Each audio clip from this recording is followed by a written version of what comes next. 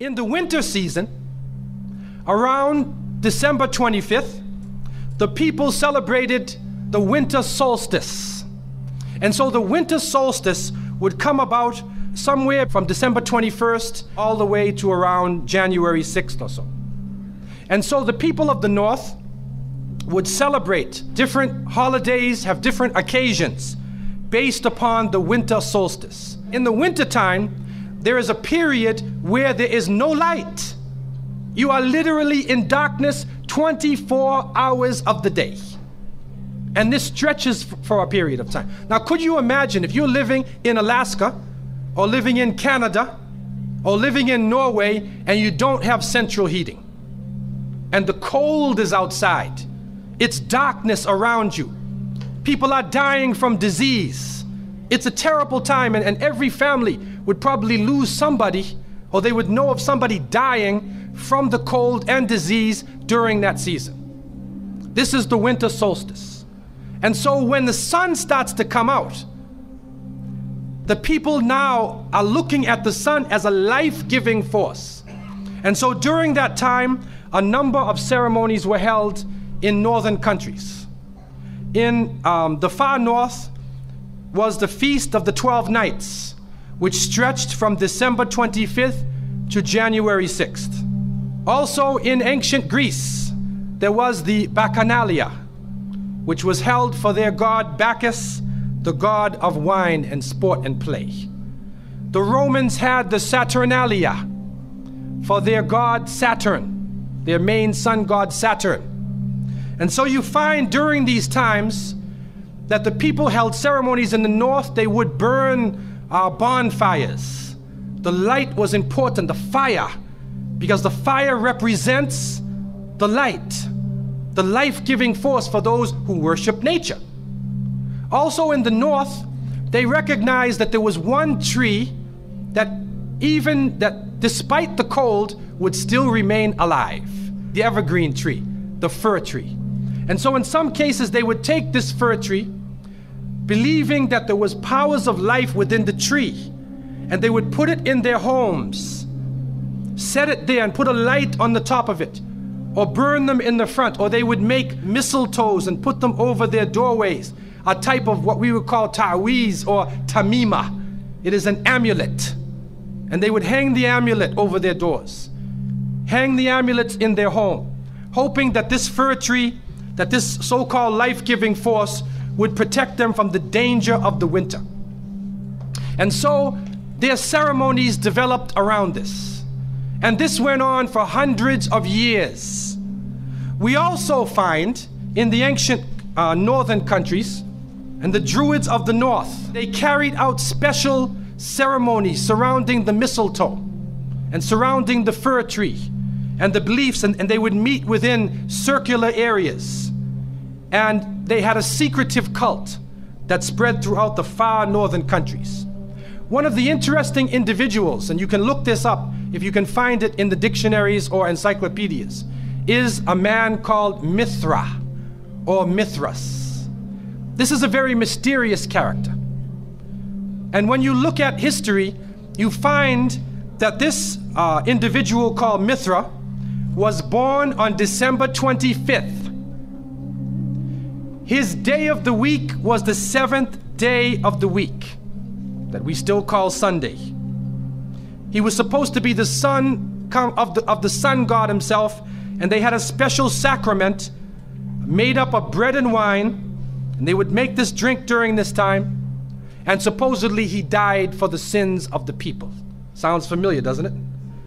But when you try to find Mithra or Mithras in the encyclopedias, they, through state intervention, erased the name. Why is this? That is because after the time of Jesus, Isa alayhi salam, when the message began to spread and they went north, and you'll see within historical writings that Barnabas, one of his disciples, met a man named Saul or Paul, who later called himself Paul. Paul said he saw Jesus on the Damascus road. And he went to the disciples, but the disciples turned against Paul. Only Barnabas stayed with him. But when Paul and Barnabas went into Greece, Barnabas left him. Now, what is the reason why they all left him? What are the concepts coming through Paul? Many people say, well, they left him because he was Saul before and he used to torture the early followers of Isa alayhi salam. But also you can see, and if you look at present day Christianity, that most of the concepts of the Trinity, of the blood sacrifice, the original sin, and most of the concepts which relate to more than one God are coming through Paul. The preachers are quoting Paul sometime more than Jesus during their sermons. And so Barnabas left Paul. And somewhere in the early days, in Rome or Greece, somewhere in that area, those missionaries who were teaching the teachings of Jesus, Isa alayhi salam, met with this force coming from the north. And so you will see in ancient Roman history that in some cases the Roman emperor would go out to the Colosseum and the gladiators would be fighting each other and everybody's cheering for the gladiators. Sounds like one of our football games. They would go to the Colosseum, right? And the gladiators would fight. And then if one of the gladiators was down, and they would look at the emperor, should I kill him or not? And if he wanted to kill him, he would say, he would go like that, right? You know, that sign down. If he said keep him alive, he goes like this. You know how we use it today? Yes. Okay? He gives that sign. Okay? One of the terrible things happening during these rituals at the Colosseum is that they would bring the Christians out, literally men, women, and children, and feed them to hungry animals. They would take a hyena or a wolf or a lion and get it hungry and crazy and beat it and throw raw meat at it and then send it out on the people, and they would literally cheer and watch as the animal ripped the bodies apart. This is a terrible culture. Tear the bodies apart. And so somewhere along the line, somebody who couldn't take the torture, who felt that maybe we can win these people over, made a compromise.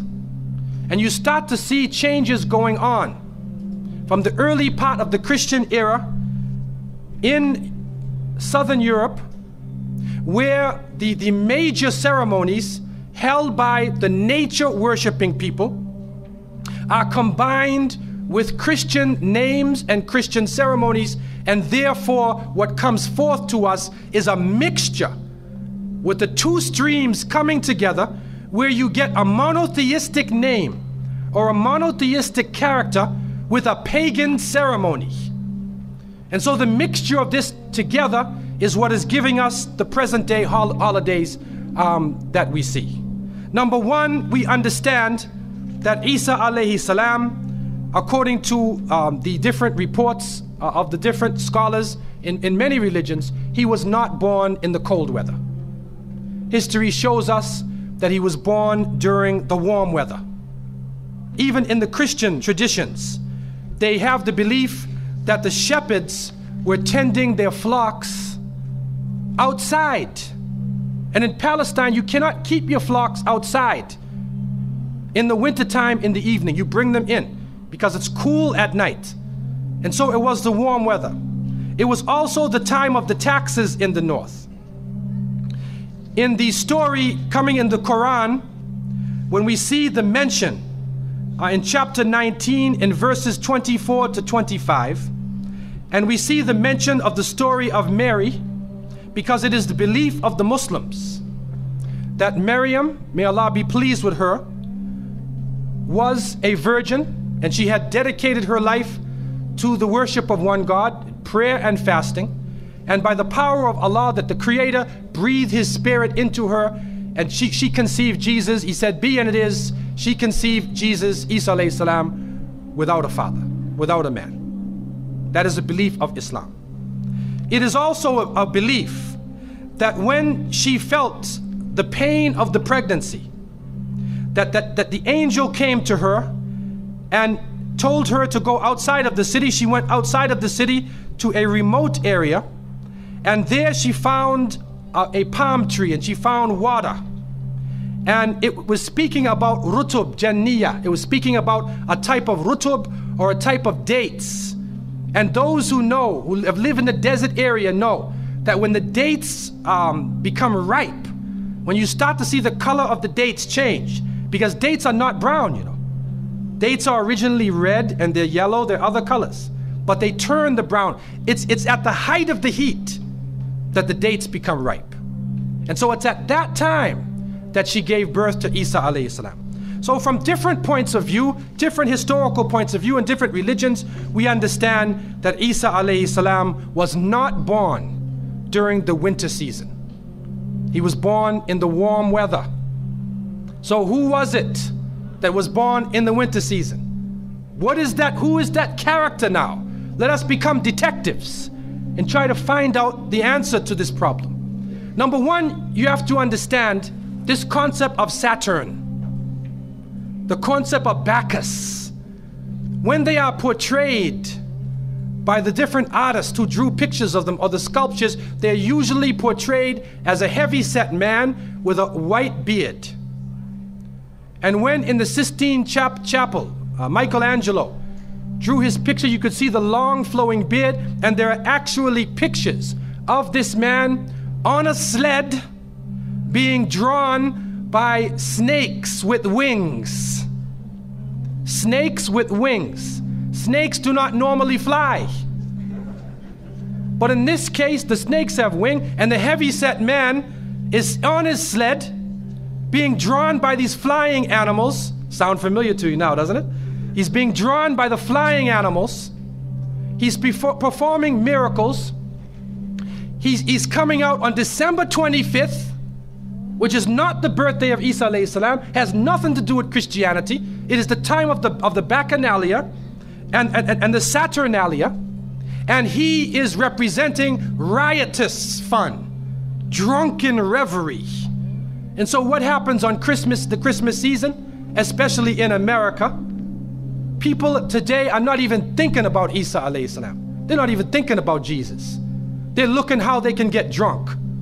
On Christmas, what is going on? In the Caribbean and many parts, if they offer you a Christmas pudding or Christmas pie or Christmas drink, watch out. Because it's probably laced with rum or wine. That's the spirit of the season. Now, this riotous occasion that was going on went so far that the Christian church banned it. And the Church of England, according to historical sources, actually banned it all the way to 1647. It was prohibited in England to celebrate Christmas because they saw Christmas as being a pagan holiday. This is an official position taken by the Christian church, the Church of England, who were known at that time as Puritans. What happened was an individual was superimposed.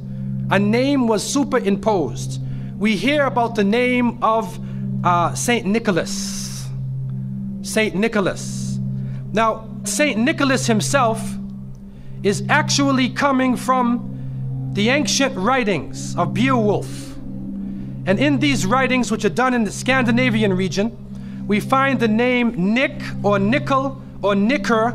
He was known as a demon, the demon of the north. He was known as the evil spirit of the north, the name of Odin, the evil principle. And so in Germany and in many of the northern countries, the people actually looked upon this so-called Saint Nick as being an evil force, and they would tell their children in the wintertime, don't go outside, because if you do, Nicholas will come along, Nickel will come along, he'll capture you, put you in his bag, and take you away. And so they used it as a negative concept. In Isaiah, in what is left of the Bible, in chapter 4, in 14:13, the devil is known as the prince of darkness. And it is an understanding that his throne, the seat of his power, is in the north. Somewhere in the north is the seat of power of this evil. And so the Germans also, when they depicted this Nicholas, or this Pelsnickel, as they would say, Pelsnickel in German, it means a furry devil. When they depicted him, they depicted him as a man with red fur. He had red fur coat. And his base was in the north, and he was the essence of evil. And the Church of England till 1647 took the position that this celebration could not go on. So what we are actually seeing is that the Christmas occasion was actually the time of evil.